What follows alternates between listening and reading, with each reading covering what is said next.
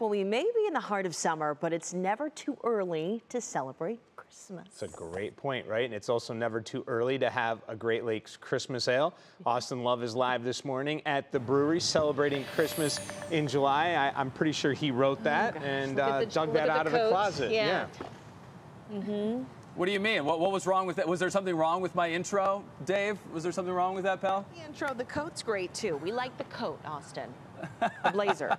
I appreciate it. Thank you, guys. I got my Christmas in July get up right here, but we're excited to be here at Great Lakes Brewing Company in Ohio City, one of my favorite places to come. Guys, you can get, everyone makes this big deal about Christmas ale for the right reasons, obviously, but you don't have to wait till October. You don't have to wait till November. You don't have to wait for December. You can just get one right here today with Christmas in July. And talking all about what's going on today is my friend Vicky here from Great Lakes Brewing Company. Vicky, happy Christmas in July to you. Happy Christmas in July. Welcome. Absolutely. So give me a quick rundown of what's going on today. Yes. So doors open at 11:30. I'm sure we're going to see a line here shortly. Yeah. We'll start pouring our first Christmas ale. It's the only place that you can get a truly fresh Christmas ale today.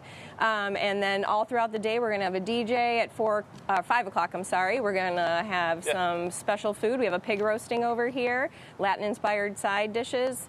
DJ Red Eye is our DJ at 5, so lots going on today. And I'm glad you pointed out the fresh Christmas ale. These aren't the old batch from last year that you guys are trying to get rid of. When did you guys start brewing these? About a month ago, and it is a very small batch just for this event. And if you want a Christmas ale, unless you're waiting until October, you have to get it today, correct? Correct. And there is, unfortunately, no to-go beers today. I know a lot of people want to know if there is. You're going to have to wait for that until first pour, which we will be announcing shortly.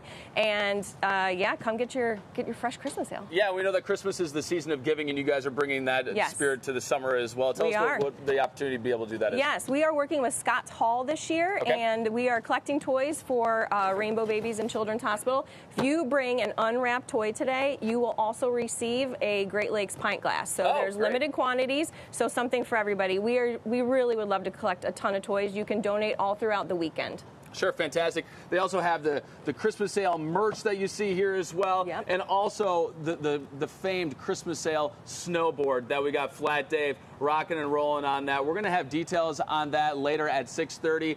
There's also potential that Flat Dave might be getting a little beer later on today as well, too. So we're excited about that, guys.